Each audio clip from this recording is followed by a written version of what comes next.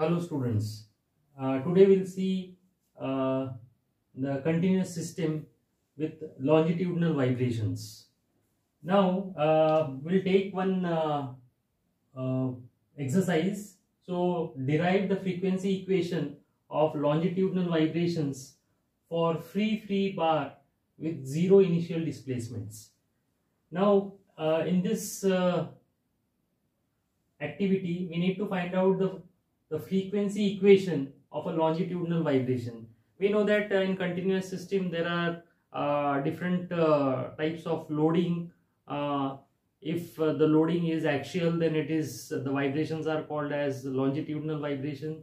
If the loading is transverse, then it is called as transverse vibration and the component is called beam. If the loading is torsional, then it is torsional vibration with the component called as shaft. So this particular case is longitudinal vibrations with axial type of a loading. So here this is a rod or a bar with axial loading. So we need to find out, derive the frequency equation. So we need to find out the frequency equation for longitudinal vibrations. So longitudinal vibrations means because of the axial loading, this beam undergoes displacement. So U.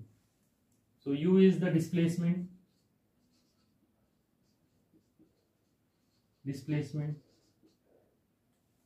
Now here the boundary conditions are called as free. So this end is free, this end is also free. So both the ends are free and there is no initial displacement. So since both the ends are free, and we know that at free end the strain or the rate of change of strain is zero. That means rate of change of displacement with respect to distance is zero. So here also strain is zero. Now what do you mean by strain is zero? That is del U by del X is equal to 0 at X equal to 0, because here the value of X is 0, here the value of X is the length. The length of the beam is considered as, say, L. So here the value of X is L, here the value of X is 0, and the strain at the other free end, so del U by del X at X equal to L is also 0. So these are the boundary conditions which are provided in the problem, and using these boundary conditions we need to find out the frequency equation for the longitudinal vibration.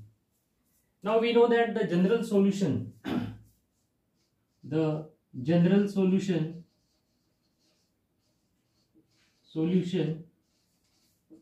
for longitudinal vibration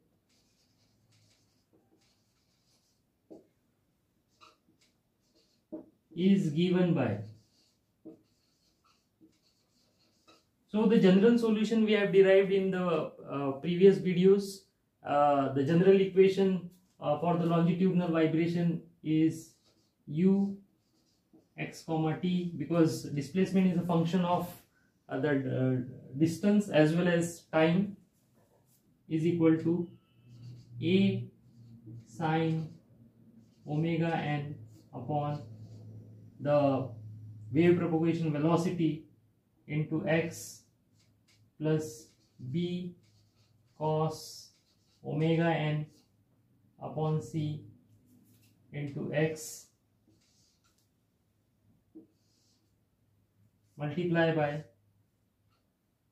c into sine omega n t plus b cos omega n t. This is the general solution that we have derived for the longitudinal vibration, where this A, B, C and D, A, B, C D, they are constants which can be obtained by using the boundary conditions. So these are the constants which are obtained by using boundary conditions. Constants obtained using boundary conditions. What is C here? Small c. Small c is the wave propagation velocity. Wave propagation velocity. And this wave propagation velocity, small c, is given by under root E by rho. So for longitudinal vibration, the wave propagation is given by under root E by rho. And this omega n is the natural frequency. Natural frequency. Okay. So this is the general solution of the longitudinal vibration. Now we put the boundary conditions. We have obtained the boundary conditions. So boundary conditions is del u by del x is equal to 0 at x equal to 0. Now we will differentiate this general equation with respect to x. So this is obtained as del u by del x is equal to. So this sign becomes cos. So A, and this omega n upon C cos omega n upon C into x. This cos becomes minus sine, so minus B omega n upon C sine omega n by C into x.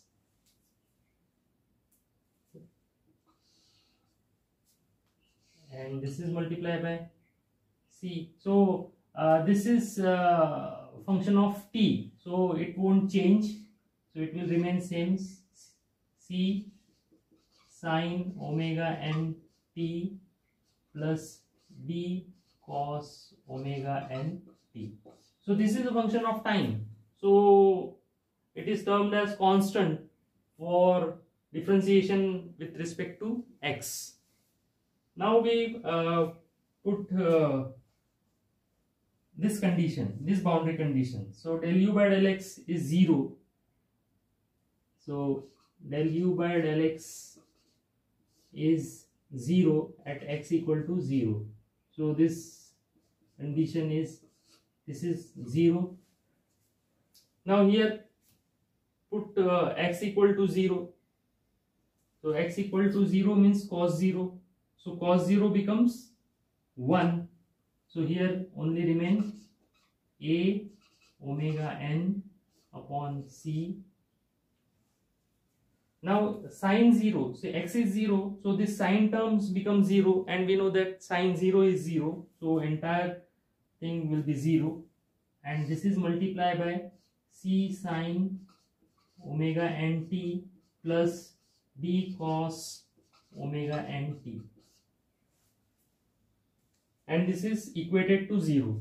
Now this entire terms becomes 0, and here A is equal to 0. So here we obtain the first arbitrary constant A as 0. So we put this in this equation. So this entire, this becomes 0 because A is 0. So we will write down the equation del u by del x is equal to del u by del x. So this becomes 0. So minus b omega n upon c sine omega n upon c into x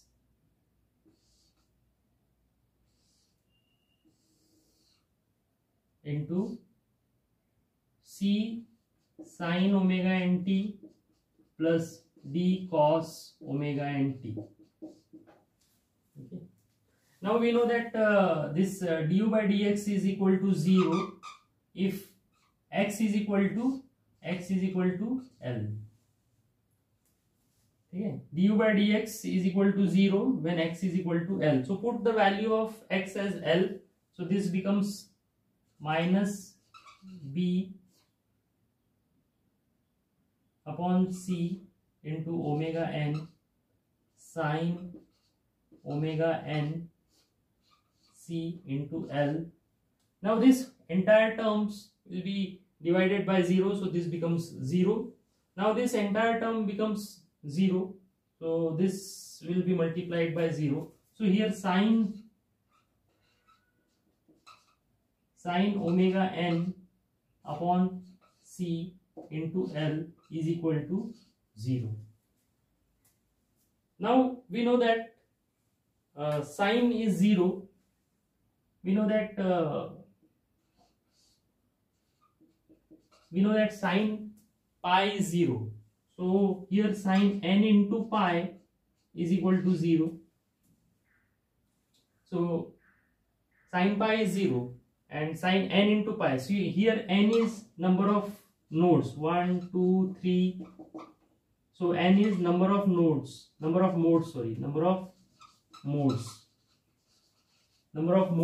in longitudinal vibration. So if you see that this is sine omega n upon c into L is equal to 0 and this is sine n into pi into 0, that means this n into pi and this can be equated. So here omega n upon c into L is equal to pi into n, and from this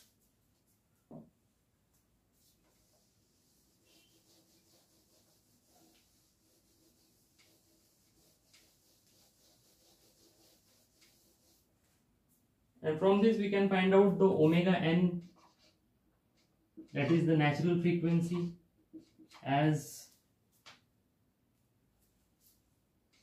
pi into n into c upon L. Okay. And we know that Fn is equal to omega n upon 2 pi. So here pi into n into c upon L into 2 pi. So this pi will get cancelled, and we know that c here, that is wave propagation. Wave propagation velocity is given by E upon rho. So if you put this value, then Fn is equal to n upon 2L under root E upon rho. So this is that natural frequency.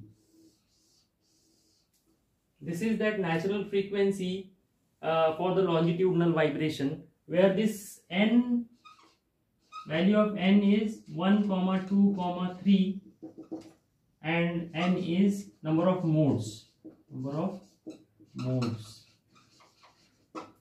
N is number of modes. So this is the natural frequency of the longitudinal vibration, frequency equation for longitudinal vibration. So here we have derived. So in this way you can find out the frequency equation for the different conditions, be it free, fixed end, fixed free end. In fixed end, the value of displacement is 0, and for free end the value of strain is 0. Okay. So by applying these conditions you can easily find out the frequency equation. So thank you very much. Thanks.